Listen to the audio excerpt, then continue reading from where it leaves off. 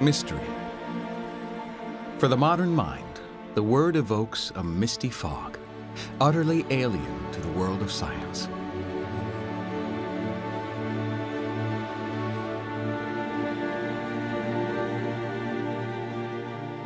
That fogginess is why the American founding father, Thomas Jefferson, found the Church's great mysteries intolerable, even deceptive. Even the central mystery of Christianity was suspect. Ideas must be distinct before reason can act upon them, Jefferson once wrote to a friend. And no man ever had a distinct idea of the Trinity. It is the mere abracadabra of the tricksters, calling themselves the priests of Jesus.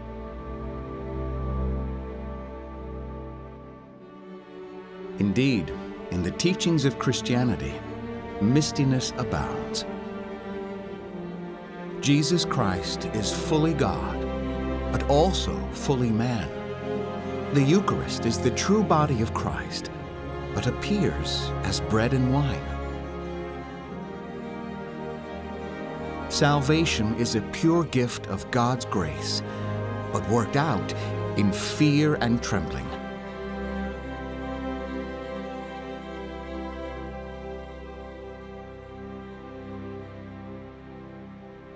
In each of these teachings, we do not find a single distinct idea, but rather two seemingly contradictory ideas. Can an honest person of sound mind profess such apparent contradictions amid the clarity and sobriety of the scientific method? Yet according to modern science, the physical universe has its own mistiness. Paradoxes that arise not from what we do not know, but from what we do. Consider the science of light. Since ancient times, philosophers have wondered about the nature of physical light, and at the dawn of modern science, it became a source of controversy among the pioneers of the scientific revolution.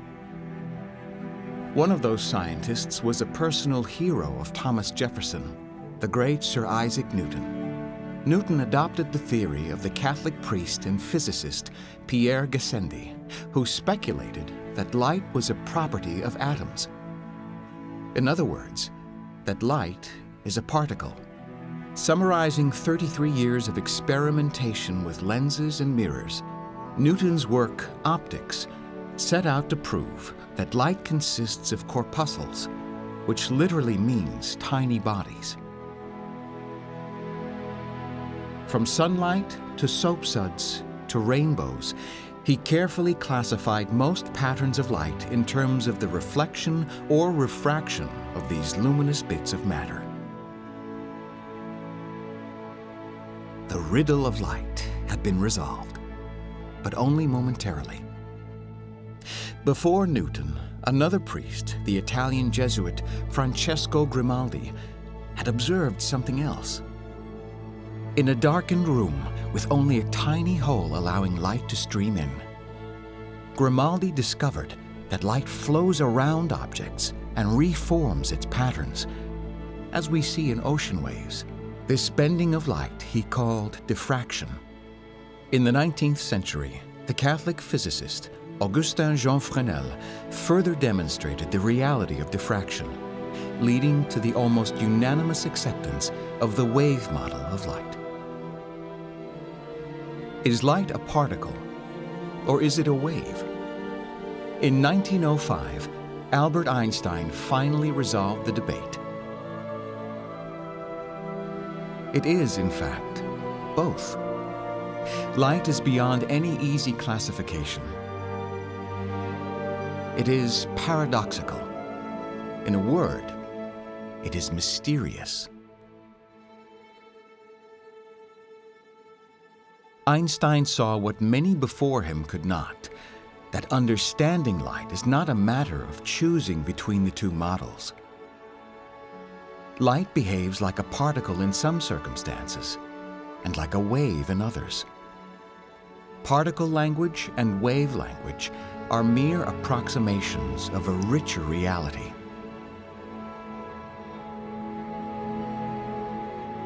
As Einstein wrote, it seems as though we must sometimes use one image and sometimes the other, while at times we may use either. Separately, neither of them fully explains the phenomena of light, but together they do. Light escapes the distinct ideas of human minds, even a mind as great as Albert Einstein's. This wave-particle duality, as it came to be called, was not only true of light. Since Einstein, it has been shown to be true of all matter. The subatomic particles in our own bodies can only be detected as particles when measured. In between, they are moving, undulating. Once again, physical reality is deeper, stranger, and more wonderful than the human mind can fathom.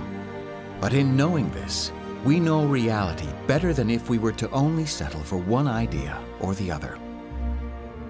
In the words of the physicist Richard Feynman, we choose to examine a phenomenon which is impossible, absolutely impossible to explain in any classical way.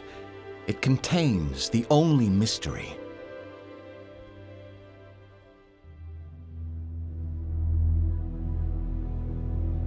The metaphor of light has great significance in virtually all religions, but especially in Christianity.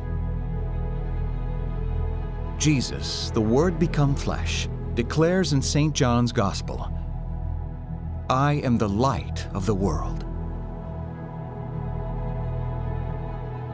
In his first letter, St. John adds, "God is light. In him there is no darkness at all." And in the Middle Ages, the great abbess St. Hildegard of Bingen used the image of a glowing flame to describe the Trinity.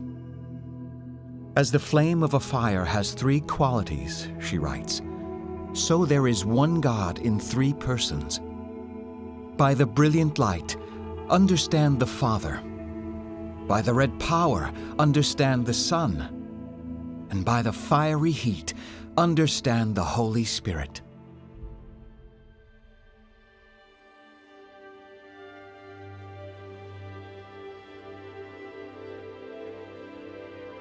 What is true of physical light must be even more true of the light in whom there is no darkness.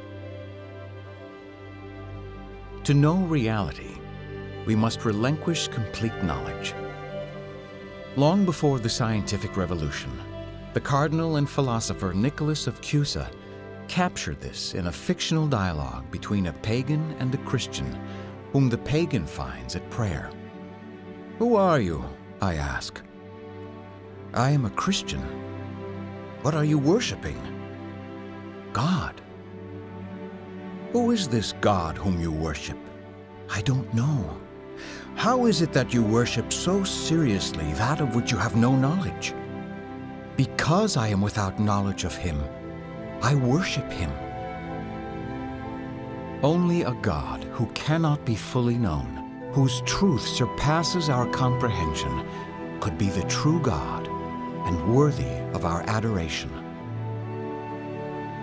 In the words of Joseph Ratzinger, what is true here in the physical realm is true in an incomparably greater degree of the spiritual realities and of God.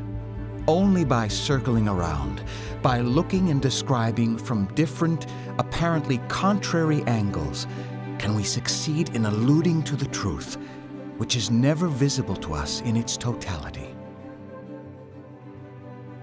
Here, science and faith meet, in humility, in awe, and in wonder. Scientific discovery does not only offer distinct ideas. When the truth requires it, it also reveals the mysteries deep within physical reality. And faith professes the ultimate mystery, which is God. But the mysteries of God raise the mind to adoration. They become the light of the mind itself, illuminating the meaning of human life itself. To live in the love of God and neighbor, creating communities of truth, communion, and light, shining before the world. Darkness will never prevail against that light, for it radiates from the risen Jesus. The heavenly city to which we journey, St. John tells us in his prophetic vision, had no need of sun or moon to shine on it, for the glory of God gave it light, and its lamp was the Lamb whom all Christians profess as God from God and light from light.